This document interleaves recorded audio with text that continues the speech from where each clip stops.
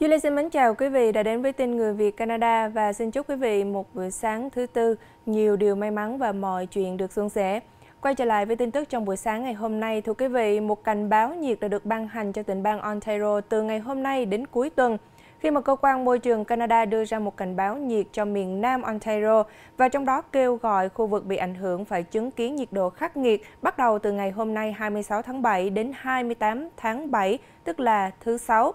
Cảnh báo cũng kéo dài từ thác Windsor, thác Niagara và đến Oshawa và Owen Sound, bao gồm London, Kitchener, vùng Wales, Hamilton và toàn bộ khu vực GTA. Nhiệt độ dự kiến sẽ đạt 30 độ C và trong khi nhiệt độ sẽ mát hơn một chút bắt đầu vào ngày mai thứ Năm, khi mà độ ẩm dự kiến đạt mức cao nhất là 30 độ C. Vào ngày thứ Sáu, được dự báo sẽ trở nên gay gắt hơn vì cơ quan này cho biết giá trị của độ ẩm sẽ có thể đạt được 40 ở nhiều khu vực, trong khi nhiệt độ sẽ giảm nhẹ vì mức thấp nhất ở mức 20.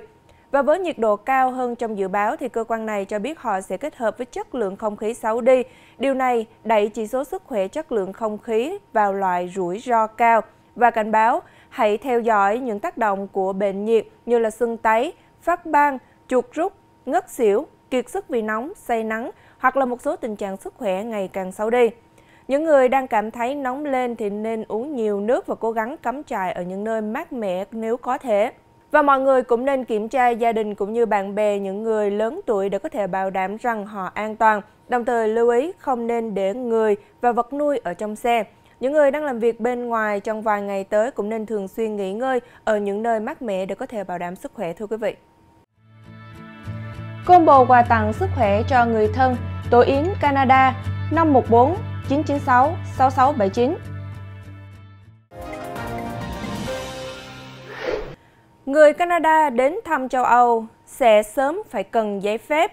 Thưa quý vị, người Canada dự định đến thăm châu Âu bắt đầu vào năm tới thì sẽ phải trả thêm tiền cho giấy phép đi lại, không phải là thị thực. Vì Liên minh châu Âu đang tìm cách để tăng cường các biện pháp an ninh biên giới và bắt đầu từ năm 2024 thì những người mang hộ chiếu Canada sẽ phải ghi danh trực tuyến cho hệ thống ủy quyền và thông tin du lịch châu Âu, viết tắt là ETIAS. Và nếu như họ dự định ở lại bất kỳ một quốc gia nào trong số 30 quốc gia của EU này trong tối đa là 90 ngày hoặc là bất kỳ một khoảng thời gian nào 180 ngày thì đều phải thông qua hệ thống.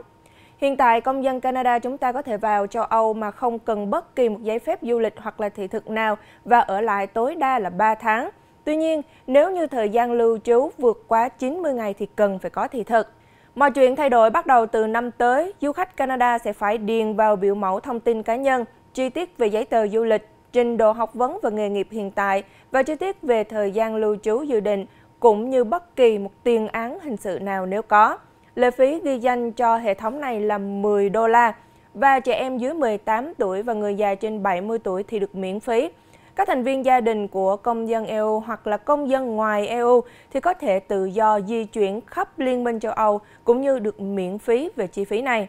Mặc dù hầu hết những người nộp đơn sẽ có thể nhận được giấy phép khá nhanh chóng, nhưng mà những người khác cũng có thể mất nhiều thời gian hơn. Và xin lưu ý rằng, thời hạn này có thể kéo dài thêm tối đa là 14 ngày nếu như bạn được yêu cầu cung cấp thêm thông tin hoặc là tài liệu, hoặc tối đa 30 ngày nếu như chúng ta được mời phỏng vấn. Các ứng dụng cũng có thể bị từ chối và lý do được thông báo trong email.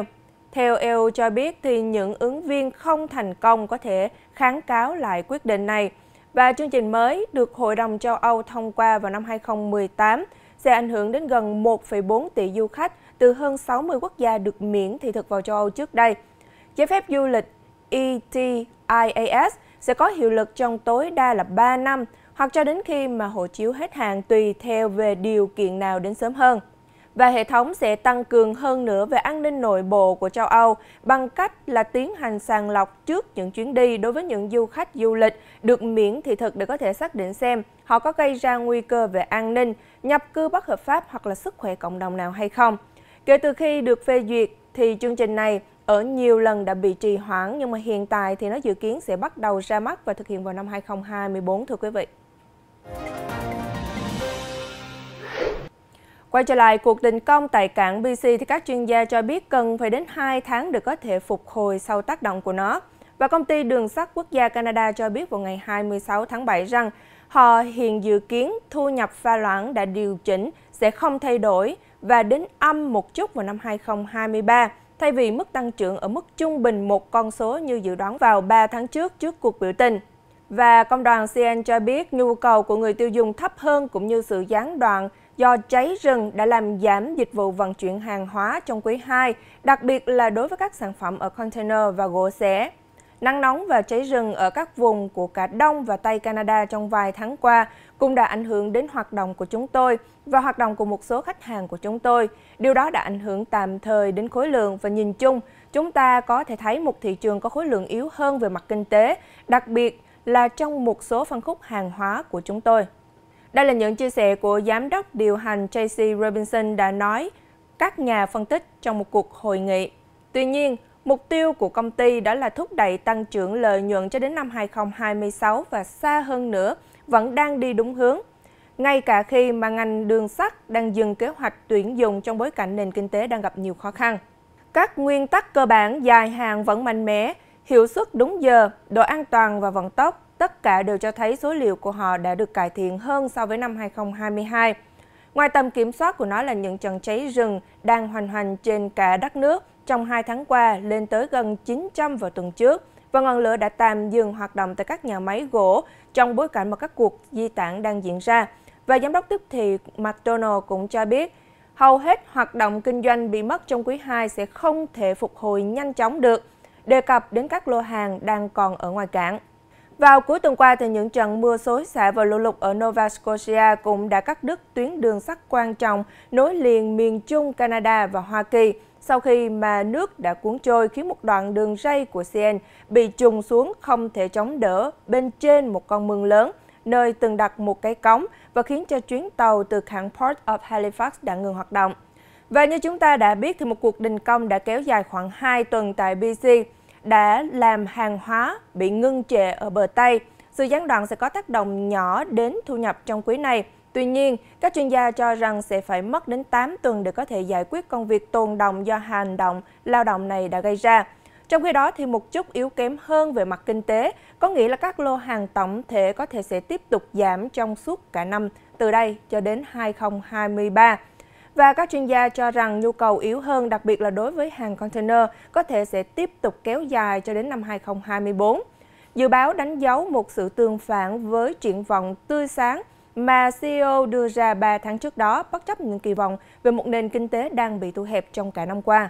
Trong quý kết thúc vào ngày 30 tháng 6, thu nhập ròng đã giảm 12% xuống còn 1,17 tỷ đô la, từ 1,33 tỷ đô la một năm trước đó. Và doanh thu trong quý 2 cũng đã giảm xuống 7%, còn 4,06 tỷ đô, từ 4,34 tỷ đô trong cùng kỳ một năm trước đó.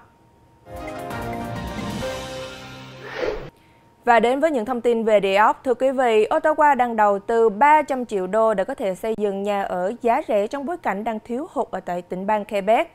Nhiều gia đình vẫn đang tìm kiếm một nơi để sinh sống sau ngày chuyển nhà, và Bộ trưởng Nhà ở của Quebec đã bị chất vấn về việc có bao nhiêu gia đình vẫn chưa có nhà để ở hiện nay. Con số được lưu hành trong những ngày gần đây là khoảng 500 gia đình trên khắp Quebec không có hợp đồng thuê nhà sau ngày 1 tháng 7 vừa qua. Bộ trưởng Gia cư cho biết con số hiện tại là 226, nhưng có vẻ như là không khớp với những thông tin đã có được. Và nhóm nhà ở cho biết số liệu thống kê của họ đến từ các tổ chức nhà ở thành phố Quebec, và có thể con số này thậm chí còn cao hơn so với một tuần trước đó cũng như trong những báo cáo. Và nó cũng nói rằng không chắc con số đó đã giảm nhanh như vậy. Catherine Lucia, một nhà tổ chức cộng đồng đến từ Fredbrew đã cho biết, chúng tôi biết rằng một số văn phòng thành phố đôi khi không xem xét ai có kế hoạch B hay không. Chúng tôi tính đến họ vì họ vẫn là những người đang tìm kiếm những hợp đồng thuê nhà, và rõ ràng đối với chúng tôi, con số của chúng tôi không bị thổi phồng quá mức và vẫn chỉ là phần nổi của tảng băng trôi mà thôi. Chúng tôi biết ngoài kia còn đang có rất nhiều người tìm kiếm cho mình một nơi ở. Ottawa và Quebec đã đồng ý xây dựng 1.600 đơn vị nhà ở xã hội với giá cả phải chăng, và với khoản đầu tư mới dành riêng cho các nhóm dễ bị tổn thương như phụ nữ và trẻ em đang chạy trốn bạo lực gia đình, người khuyết tật và những người vô gia cư. Đây là một phần của những gì mà Ottawa gọi là sáng kiến nhà ở nhanh chóng của mình. Và Bộ trưởng Nhà ở Liên bang là Hamed Hussein cho rằng Đây không chỉ là những mái nhà trên đầu cho mọi người, mà đây là những ngôi nhà dành cho những thành viên dễ bị tổn thương nhất trong cộng đồng của chúng ta. Khi mà những thành viên dễ bị tổn thương nhất trong cộng đồng của chúng ta làm tốt hơn, tất cả chúng ta sẽ có thể tốt hơn. Và tổ chức Fabru đã cho biết đây là một khoản đầu tư đáng hoan nghênh, nhưng cần nhiều hơn nữa và đang kêu gọi xây dựng thêm 10.000 căn hộ trong 5 năm liên tiếp tại Quebec. Bán bất động sản, giảm giá và tăng danh sách ở Quebec trước khi tăng lãi suất. Các nhà môi giới bất động sản ở Quebec đang mong đợi những tấm biển rao bán nhà sẽ được tăng trên các bãi cỏ trên toàn tỉnh sau đợt tăng lãi suất cơ bản vừa qua. Với mức tăng lên 5% là lần tăng thứ 10 kể từ tháng 3 năm 2022 và hiện là mức cao nhất từ năm 2001. Sim Brody, nhà môi giới của Royal LePage đã cho biết, chắc chắn những người đã mua với mức giá cao nhất trong ngân sách của họ bằng một khoản thế chấp có lãi suất thay đổi, họ thực sự sẽ cảm thấy khó khăn hơn bao giờ hết. Và Brody đã đúng khi mà các con số trong quý 2 cho thấy danh sách tăng và doanh số bán nhà đã giảm từ Hiệp hội Môi giới Bất động sản chuyên nghiệp Quebec có thể tiếp tục đã cung cấp. Từ tháng 4 đến tháng 6 thì Hiệp hội đã báo cáo doanh số bán hàng ở khu vực Montreal đã giảm xuống 15% và số lượng đăng bán nhà tăng 44%. Giá trung bình của tất cả các loại tài sản trong đô thị cũng đã giảm xuống từ 4 đến 5% tùy thuộc vào loại hình và địa điểm. Thời gian bán trung bình trong ngày cũng đã tăng lên 23 đối với căn hộ đơn lẻ và 22 đối với căn hộ và 32 đối với khu chung cư. Trên khắp tỉnh bang Quebec thì thời gian bán trung bình là 52 ngày đối với nhà dành cho một gia đình, tăng 17 ngày so với năm 2022 và 54 ngày đối với căn hộ chung cư, tăng 19 ngày. Doanh số bán hàng cũng đã giảm 13% và danh sách đăng bán tăng 26% trong tỉnh, nhưng giá trung bình cũng đã giảm từ 3 đến 4% đối với các căn hộ dành cho gia đình và chung cư, nhưng mà căn hộ phức hợp lại tăng 2%. Tại thành phố Montreal thì đã giảm 17%, Gardiner giảm 15%, chứng kiến doanh số giảm mạnh nhất ở Quebec và tiếp theo là Sherbrooke giảm 13%, Drummondville giảm 11% và thành phố Quebec giảm 7%. Tuy nhiên, Hiệp hội nói rằng thị trường vẫn là của những người bán, đặc biệt là ở những thị trường mà giá cả đang đẩy những người mua nhà lần đầu ra ngoài tầm kiểm soát. Doanh số bán hàng trong quý 2 năm 2023 giảm ít rõ rệt hơn. Trong bối cảnh theo mùa có lợi cho việc mua nhà thì người mua thực sự đã quay trở lại với số lượng lớn hơn, được khuyến khích bởi sự ổn định của lãi suất trước đây và giá bất động sản. Tất cả đều do điều kiện đàm phán tiếp tục bình thường hóa. Mặc dù để quá sớm để nói về sự phục hồi của thị trường hiện nay, nhưng việc giảm bớt tình trạng sụt giảm doanh số bán hàng đang ít hơn cũng cho thấy doanh số bán hàng sẽ có thể ổn định trong vài tháng tới bất chấp lãi suất đang rất cao. Giá trung bình cho một ngôi nhà dành cho một gia đình trên khắp Quebec là 432.000 và đã giảm tới 4% so với quý 2 cùng kỳ năm 2022, nhưng lại tăng 8% so với quý đầu tiên của năm 2023. Vẫn còn sự thiếu hụt hàng tồn kho về tài sản để bán trên hầu hết các thị trường của Quebec và nhu cầu thì vẫn còn cao. Và Brody hy vọng một số người mua sẽ giữ lại do lần tăng lãi suất mới nhất, nhưng những người mua lần đầu vẫn đang cố gắng để tham gia thị trường. Quyết định lãi suất tiếp theo của Ngân hàng Trung ương Canada sẽ được đưa ra vào ngày 6 tháng 9 tới, thưa quý vị. Hội đồng bất động sản của Lower Mainland với những thay đổi mà chúng ta cần phải biết. Một sự thay đổi sắp tới của các hội đồng bất động sản ở khu Metro Vancouver và thung lũng Fraser hứa hẹn sẽ mang lại sự minh bạch hơn một chút cho các cuộc chiến đấu thầu bất động sản trong khu vực này.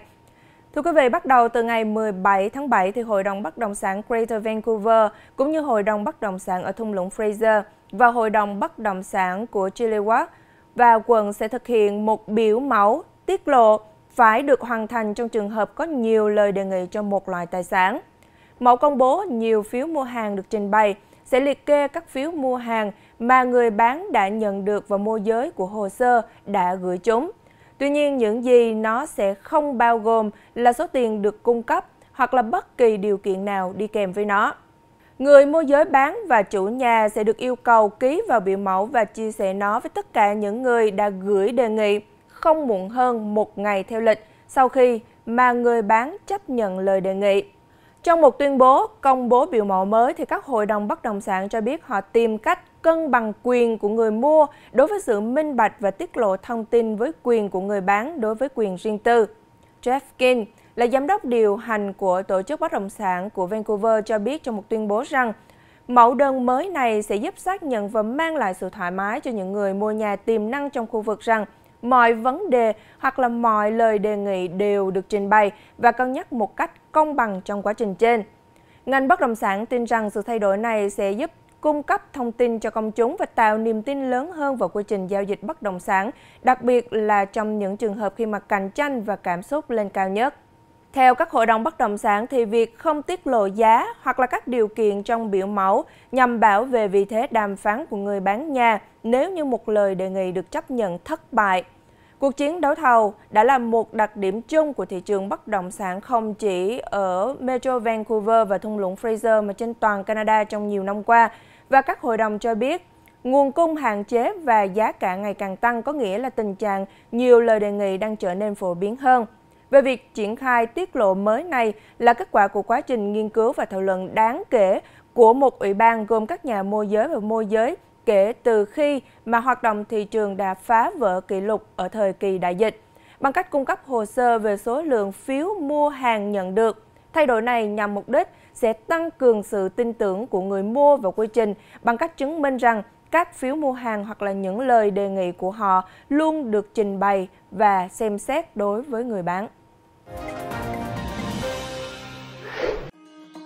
Linh mục Nguyễn Sang với chương trình Tiếng hát vì người nghèo ra đời từ năm 2005 cho đến nay đã trải dài hoạt động ở nhiều tỉnh bang Hoa Kỳ, Anh, Na Uy, Đan Mạch, Pháp và không thể không nhắc đến đó là các chương trình lớn tại thành phố Toronto, Canada do nhóm thiện nguyện Tình Người đứng ra tổ chức 16 năm nay. 2023 quay trở lại sau đại dịch, chương trình với chủ đề Vòng tay yêu thương 1 và 2 sẽ diễn ra 2 ngày, thứ Bảy 29 tháng 7 tại Seafood Pancake Lobster Park, 8432 Leslie Street, Unit 110 Thornhill, Ontario. Chủ nhật ngày 30 tháng 7 tại Holy Trinity Pancake Hall, 880 Patton Street, East Hamilton, Ontario, bắt đầu từ 5 giờ chiều đến 12 giờ đêm với sự góp mặt của Linh mục Nguyễn Sang cùng dàn ca sĩ nổi tiếng. Toàn bộ số tiền thu được, Linh mục Nguyễn Sang đã giúp xây dựng nhà tình thương, giếng nước, mổ mắt cho người già, mổ tim, hàng ngàn suất học bổng cho học sinh nghèo, xe lăn cho người tàn tật, áo quan từ thiện và còn rất nhiều chương trình thiện nguyện khác vẫn đang diễn ra tại các tỉnh thành Việt Nam. Xin thân mời quý đồng hương tham dự chương trình ý nghĩa này. Điểm bán vé, Châu Video hoặc liên lạc phim Hoàng Lan 647 809 5566, Trần Nam 416 722 7299. Ban tổ chức xin chân thành cảm ơn.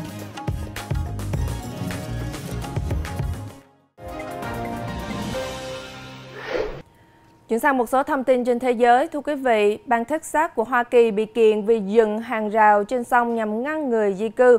Chính quyền của Tổng thống Mỹ Joe Biden đã kiện chính quyền bang Texas về việc triển khai hệ thống hàng rào bằng phao có dây thép gai cuốn xung quanh ở trên sông Rio Grande. Đây là biên giới tự nhiên giữa Hoa Kỳ và Mexico và việc dựng hàng rào nổi trải dài 305 mét ở trên sông này nhằm ngăn chặn người di cư vào Mỹ. Trong đơn kiện, thì Bộ Tư pháp Hoa Kỳ đề nghị Tòa án sơ thẩm liên bang ở bang Texas buộc chính quyền bang phải dỡ bỏ hàng rào hiện có và ngừng việc dựng các rào mới ở trên sông Rio Grande. Bộ Tư pháp Hoa Kỳ cũng cáo buộc chính quyền và thống đốc bang Texas, ông Abbott, đã vi phạm đạo luật quản lý sông và bến cảng khi mà xây dựng một cấu trúc ở trên vùng nước mà không có sự cho phép của công binh lục quân của nước này. Đơn kiện nêu rõ các hàng rào này là cản trở trái phép việc đi lại trên sông. Và theo Thứ trưởng Bộ Tư pháp một Mỹ, thì hàng rào này gây ra mối đe dọa đối với an toàn hàng hải và an toàn công cộng, đồng thời gây ra những lo ngại về nhân đạo. Trong thư viết, chúng tôi cáo buộc rằng Texas đã coi thường luật liên bang với hành động lắp đặt một hàng rào ở trên sông Rio Grande mà không có sự cho phép của liên bang. Bên cạnh đó, Mexico cũng đã phản đối bằng ngoại giao về việc xây dựng hàng rào này. Do đó, hành động trên có nguy cơ gây tổn hại chính sách đối ngoại của Hoa Kỳ. Tuy nhiên, về phía thống đốc bang Texas, ông Abbott đã tuyên bố sẽ không ra lệnh để có thể dỡ bỏ hàng rào này theo yêu cầu của Bộ Tư pháp Hoa Kỳ. Ông khẳng định bang Texas sẽ sử dụng thẩm quyền được giao của mình để đối phó với các cuộc khủng hoảng về người tị nạn ở biên giới. Trong thư gửi Tổng thống Biden liên quan đến vụ kiện trên, thống đốc Abbott đã nêu rõ hiến pháp Hoa Kỳ trao quyền để bang Texas bảo vệ biên giới của bang này. Rào chắn nổi này là một chuỗi phao khổng lồ màu cam ở trên sông Rio, bên ngoài Espas của Texas, được coi là một trong những nỗ lực mới nhất của thống đốc bang nhằm củng cố lại biên giới Mỹ và Mexico, đáp lại điều mà ông cho là chính sách nhập cư rất lỏng lẻo ở cấp liên bang thời Tổng thống Joe Biden. Truyền thông Nhật nói rằng Trung Quốc hối thúc quân đội chuẩn bị chiến tranh với phương Tây đang suy tàn. Trích dẫn các tài liệu từ cuộc họp tháng 12 năm 2020 giữa ông Tập và Quân ủy Trung ương Đảng Cộng sản Trung Quốc, ông Tập đã tuyên bố phương Đông đang trỗi dậy và phương Tây đang suy tàn. Trong bối cảnh cán cân quyền lực đang di chuyển, thì ông Tập dự đoán rằng một cuộc xung đột mang tính cục bộ có thể bùng phát và lan rộng, mặc dù ông được cho là đã loại trừ khả năng xảy ra Thế chiến thứ ba. Không rõ ông Tập nhận định cuộc xung đột này sẽ bắt nguồn từ đâu, nhưng theo tờ Kyodo News của Nhật Bản thì ông Tập có thể xem Đài Loan là một điểm nóng. Tại thời điểm đó, Nga đang chiến đấu với cái mà Tổng thống Putin gọi là toàn bộ bộ máy quân sự phương Tây ở Ukraine, cũng như căng thẳng giữa Hoa Kỳ và Trung Quốc về vấn đề Đài Loan đã lên đến đỉnh điểm do Tổng thống Joe Biden nhiều lần khẳng định ông sẽ bảo vệ quốc đảo bằng lực lượng quân sự. Và vào thời điểm diễn ra cuộc họp ông Tập năm 2020, chiến dịch quân sự của Nga ở Ukraine vẫn còn hơn một năm nữa mới thực sự bắt đầu. Và mặc dù Tổng thống Hoa Kỳ khi đó là ông Donald Trump đang tiến hành cuộc chiến thương mại chống lại Bắc Kinh, nhưng quan hệ giữa hai siêu cường quốc vẫn chưa đạt đến mức thấp kỷ lục như dưới thời của Tổng thống Hoa Kỳ Joe Biden. Tuy nhiên, ông Tập lúc bấy giờ được cho là đã nhấn mạnh việc quân đội Trung Quốc cần phải chuẩn bị cho trường hợp chiến tranh bùng nổ và các phản ứng dây chuyền của nó, đồng thời ra lệnh cho các chỉ huy luôn sẵn sàng chiến đấu để bảo vệ chủ quyền và lợi ích quốc gia của Trung Quốc. Những nhận định trên của ông Tập được phát biểu ở trong phòng kín, nhưng ông vẫn thường đưa ra những tuyên bố tương tự trước công chúng, và ông Tập đã chỉ thị cho quân đội tăng cường huấn luyện quân sự toàn diện để có thể chuẩn bị cho chiến tranh. Trong chuyến thăm trung tâm chỉ huy vào năm ngoái, vào tháng 4 năm 2023, ông cũng đã yêu cầu các binh sĩ tập trung vào huấn luyện, vào chiến đấu thực tế để có thể bảo vệ chủ quyền lãnh thổ và lợi ích hàng hải của Trung Quốc. Dù trước đây ông Tập cũng đã nói phương Tây đang suy tàn, nhưng ông được cho là đã cảnh báo trong cuộc họp năm 2020 rằng lợi thế quân sự của họ về cơ bản là không thay đổi. Và không biết quý vị nghĩ sao về câu nói phương Tây đang suy tàn? Đây cũng sẽ là vấn đề kết thúc bản tin của tin Người Việt buổi sáng ngày hôm nay. Mời quý vị chia sẻ và bình luận góp ý kiến cho bản tin ngày càng hữu ích hơn. Hẹn gặp lại quý vị trong những bản tin tiếp theo tại YouTube channel Tin Người Việt Canada. Combo quà tặng sức khỏe cho người thân, tổ yến Canada 514 996 6679.